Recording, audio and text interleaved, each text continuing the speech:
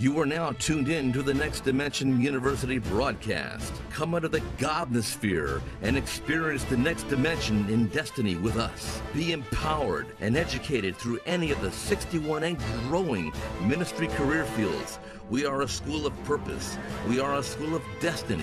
We are poised and ready to prepare, equip, empower, and deploy you into your kingdom assignment. We are the lowest cost, fully accredited Bible college in Southern California today. And now, join us as your destiny begins. All right, God bless you. You're here at Next Dimension University, where we're stomping out biblical illiteracy and raising up master teachers for end-time deployment. You're here specifically on that task and that assignment. And those of you that are viewing today the School of Destiny by way of television, we're excited to have you on board. We want you to just hang out. We're not going to be, formal. We're not going to be, if you will, trying to do what is impressive to our viewing audience. We're going to be obedient to the move of the Spirit of God. And you're going to find out that was how Jesus conducted himself in his homiletics. Amen. And we're going to be talking today a little bit about the homiletics of Jesus. And I was talking to my academic dean, Dr. Luke, and she's like, what is the homiletics of Jesus? And I said, well, Jesus had a teaching methodology. He had a teaching style. He had a teaching approach. And we should be emulating him, right? Amen.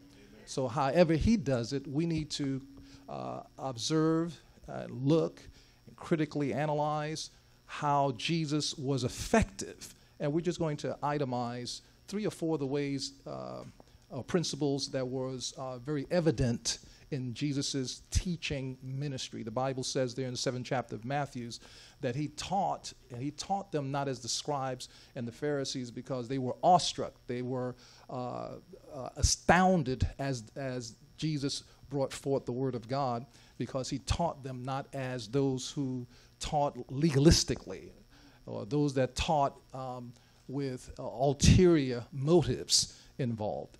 And as we are preparing end-time ministers, and we are shaping and molding and equipping and thoroughly furnishing master teachers for this hour, we need to begin to examine the quintessential master teacher himself, Jesus Christ, and begin to look and see and examine and emulate how he did it, because he was effective, amen? So it wasn't that he was just knowledgeable, but he was impactful, he was effective, and anyone that came into his presence was transformed. And you had an opportunity to be saved. And that's something I really want to underscore for all of the leaders here, is that every time we get up to teach is not to impress people, but is to lead people to salvation. Amen? The Bible says right there in 2 Timothy 3:15, it is clear that Lois and Eunice, who was the mother and grandmother of Timothy, taught him the scriptures, which is really the Tanakh, the Hebrew version of the Bible, the Torah of God. The scriptures taught him the word of God so that he could be wise unto salvation. So everything that we learn at Next Dimension University, it should be about getting people saved. Amen? So it's all right to, have a theological vocabulary. It's all right for you to sound impressive with all your theological disciplines and all the degrees that you may hold. But the bottom line is to get people to the altar, to become altar drawing specialists, to get people saved. And if you're in agreement with that, get radical for a moment and signify that I'm speaking truth as it pertains to that. And so, sometimes you have the apostolic mantle. Other times you have the master teaching mantle. But today I feel like an evangelistic pull to remind people what it's all about, and that is to get people saved. Amen? It's somewhat disheartening to go to a church and to have an altar call and no one responds, or one person responds. Okay? The whole idea behind people coming together in the congregational setting, one is for discipleship, but another is to draw people to the faith. And that's why we're here. So we had this discussion in San Diego and some of the other campuses. What are the priorities of the kingdom? Okay? What are the priorities of the kingdom? The priority of the kingdom, we said, and we got into a little debate about it, but it's soteriology, the study of salvation. But we said, really, is it the study of salvation or is it hermeneutics, which you know is my favorite subject matter as it pertains to kingdom education, making sure that we not do violence to the text by butchering the Word of God and not taking the time to study God's Word and be able to come across with the most accurate interpretation of the text. But, so we said, is Dr. McLeod, was it the chicken or the egg or the chicken? Which one is it? Which one came first? Well, I ultimately was able to help them in smoothing this whole complicated situation. Now, any San Diego folks in here today, just signify by giving the Lord a great big hand of applause to you from San Diego. God bless you, San Diego followers here. But that hermeneutics is not part of the priority. Hermeneutics is the tool. Whatever it is that you study, whether it's theism, whether it's apologetics, whether it's soteriology, or any of the systematic theologies, you have to approach them exegetically. You have to approach them with the tool of hermeneutics in order to get it right. Why are there so many churches? Why are there so many different denominations? Why are there so many different church groups and systems of thoughts and system of processing the Word of God? Because we don't have a unified thought regarding hermeneutics. And so you have these splinter groups, and you have people that it's just started on one major denomination like Protestantism, and out of Protestantism comes this church, come that church, come the other church. But there's only really 3 churches recognized in the entire United States. Is the Protestant church, is the Catholic church, and is the Judaism. Those are the 3 churches that are, or organizations that are recognized. But where does all these other groups come from? Their take on the Bible, their take on salvation. And so as we come to Next Dimension University, more than anything else, we want it to be clear concerning your salvation. Because you're going to die at some point, and you're going to have to make sure that your salvation is sure. And you can't be debating, unclear, not sure concerning your salvation. So as you come to theology school, one of the main subject matters that you have to have securely under your Bible belt is soteriology, the study of salvation, because we're talking about grace. And grace right now, the grace theologians, they're just plastered all over the television. Okay, I'm writing a book right now. It's called Don't Disgrace His Grace. And I'm trying to show God's people, I'm showing God's people, if you will. I'm trying to show God's people from a theological perspective. Don't worry. This is just a stage you're going through. This stage changes us. Children walk up to it, and proud men and women walk down. You'll be different tomorrow. You'll be different after you shake the hand and take the photo. You'll be different when you see your name on the paper. This stage is not for sitting idle. It does not entertain apathy. This stage is for going and growing, for moving and maturing and rising, for becoming and expanding and thriving. This stage runs, it does not walk. It pursues, it does not tarry. It transforms, it does not shrivel. It rewards, it does not withhold. It begins, and it does not end until you hear the words, "Well done." You'll turn the tassel. You'll throw your hat, and then you will shine. So go and shine. Walk that stage and shine to the cheers. Walk that stage and shine back at your fears. Walk that stage and shine to the voices that said you couldn't do it. And walk that stage and shine to God who saw you through it. Because remember, it was only by His grace that you could do it. So walk that stage and claim your voice. Grab that mic, speak louder than the noise. Check 1. We are waiting to hear what you have to say.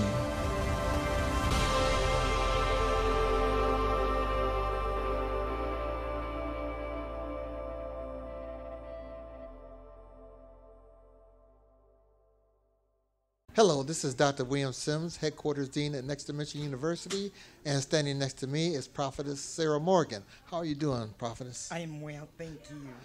Prophetess Morgan has graced Next Dimension with her presence, and she has spoken to us today. Okay, for certain things that have been delayed, certain blessings that have been detained, do you know that there is a spirit called delay? The only thing that will break the spirit of delay off of your life and cause the blessing of God to be released to you is when you continue in prayer. Men ought to pray always and faint not. My God. And so prayer, people of God, has the ability to release every blessing that God has for you and for me. Prophetess, what did you talk about today? I talked about the power of prayer. I talked about the power of prayer, and what I was really trying to share with the body of Christ is that anything that is not birthed through prayer is illegal. It is illegitimate. When you birth it through prayer, prayer will sustain it, and even if it dies, prayer will raise it up again. Prayer is the fuel of the believer. Amen. And Prophetess, this is the first time that you've been with us. When you first entered in, what feeling did you get?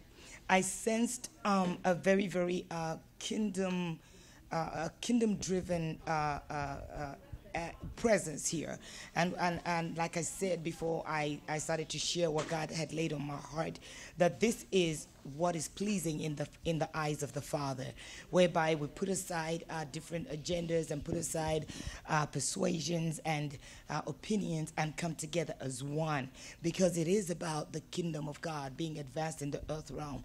It's no longer about me, my four, and no more. It's about many members, one body, every joint supplying. So I sensed a camaraderie here, such a beautiful sense of the body of Christ coming together, and that's the heart of the Father. Amen. And Prophetess, since you are connected with us now, do you feel that what you have brought to us will be something that will encourage the students and bless them, and also with what you've given us, allow them to encourage others that the school would grow? Absolutely. As a matter of fact, when Mama Jean Perez was sharing, she mentioned that she started ministry in the year 1992. 1992 is when I graduated from Bible college, and I had done everything from the homiletics to the hermeneutics to theology, demonology, the whole nine.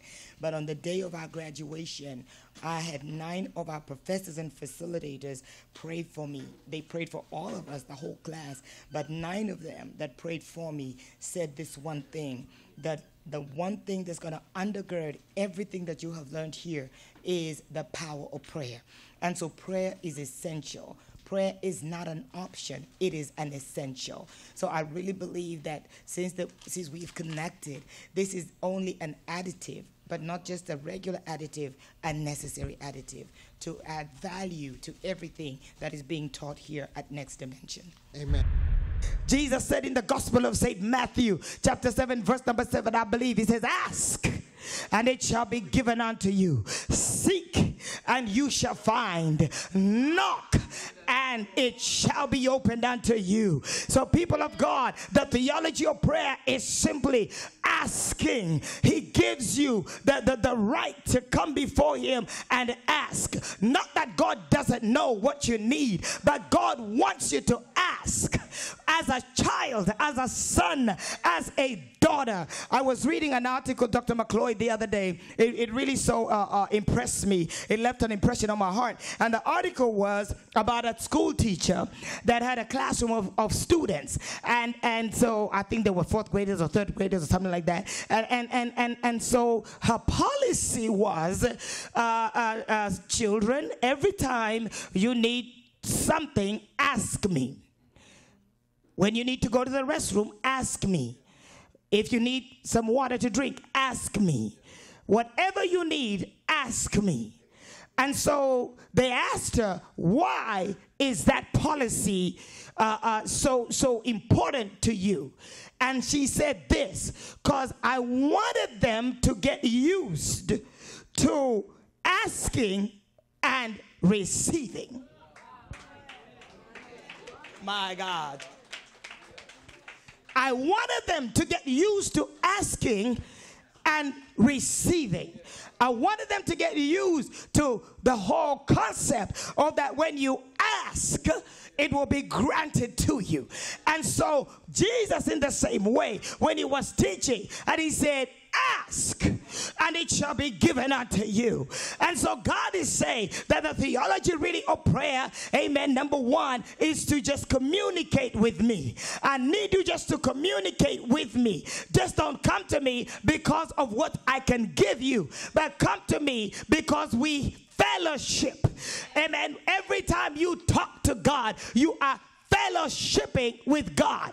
But then he says that after that, ask me. And when you ask me, I will give it to you. Because it's wonderful when a child asks a parent for something and whatever they've asked is granted to them.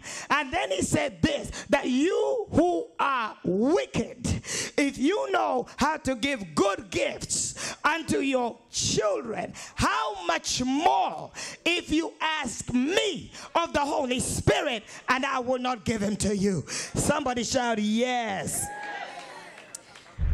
Thank God for Dr. Eric Chambers. He's incognito. He's doing our photography, but he partners with me in this whole concept of a school and advancing it. And so give him a great big hand of applause. He's doing our photography today. But because of him and people like Dr. Rose and some of our other commencement committee, they have been instrumental in getting these high-profile, high-ranking individuals to come to our event. And we have some very exciting people that are going to be coming this year as we're looking to come back, return to Los Angeles. You want to just elaborate on that just real briefly? Well, first of all, some of the people, like last year, for those of you who don't know, last year I was instrumental in bringing Yolanda Adams, Fred Hammond, and also Randall Cunningham to the mix. And as I told Dr. McLeod when we first started, I don't have the money as far as the scholarships, but I know people, with me being a red carpet reporter here in Hollywood. And so the people that I've reached out to this year are Magic Johnson and his wife, and also Denzel and his wife, who is a friend of mine. And so we're going to see if they would be participating with us. I was at Los Angeles's event last year where I witnessed Magic put $6 million in the offering, for Los Angeles. And I think that not just because of that. I've been a member of Los Angeles since '95, and what I've loved about Denzel and his wife, Pauletta, and also Magic and his wife, is they have been very instrumental in getting that cathedral where we went last year and going to go next year built.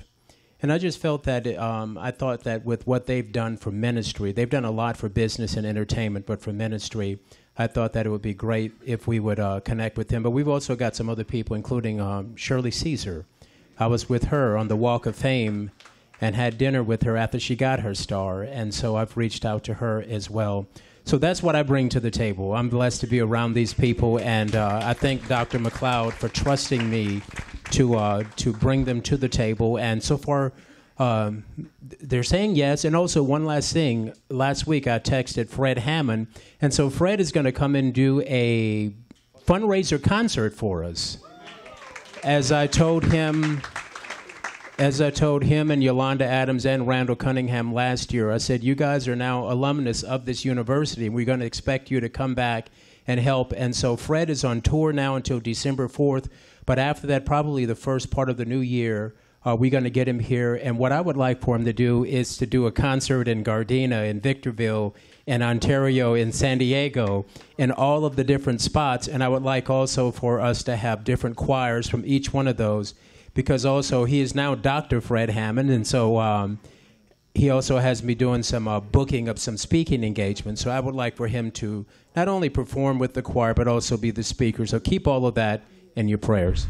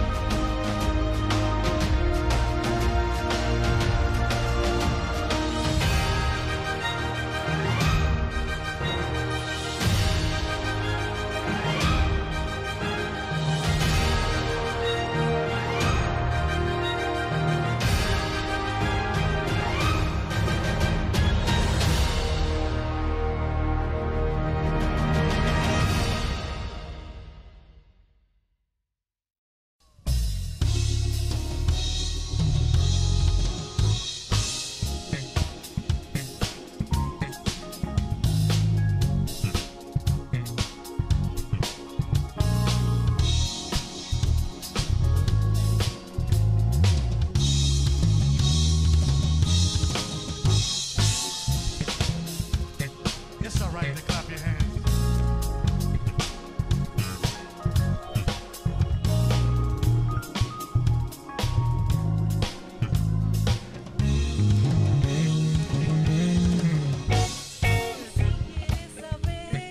This is in Spanish.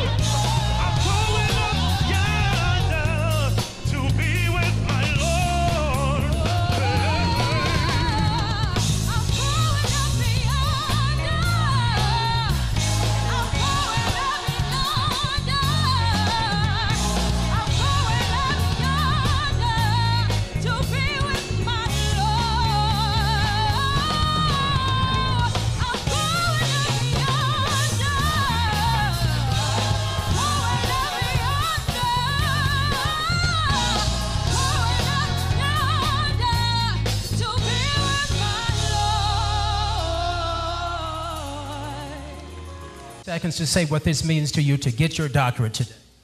It's an honor to be here. Thank you all so much for all that you've done, especially New Dimension University. To all the graduates, God bless next. Well, it's new next for me. Thank you all for laughing at the joke. It really wasn't appropriate. I'm so sorry. God bless you. I appreciate it. Really do. Okay, Yolanda Adams, Fred Hammond. I didn't start out to get this. I didn't start out to get a record deal. I didn't start out to get a Grammy. I didn't start out to any of that. I just felt as a young kid, I wanted to tell somebody about the Lord. And I made decisions and choices I took down because the Word of God says, he that humbles shall be exalted. And I watched God exalt in many different situations. So to get this award and to get this doctorate, it's just God's way of saying, you know, I told you, if you follow my word, I got your back. Awesome. Fred Hammond, Judy Jacobs, what does it mean to you? As a Native American and the baby of 12, I am so distinctly honored today. I look back on my life and I see a little brown Indian girl that everybody thought was so shy and so backward as I was. But something happened when I turned 12 years old. The Holy Spirit came into my life, changed my life. And today I give God all the glory and all the honor. It all goes to him. I'm very, very honored today.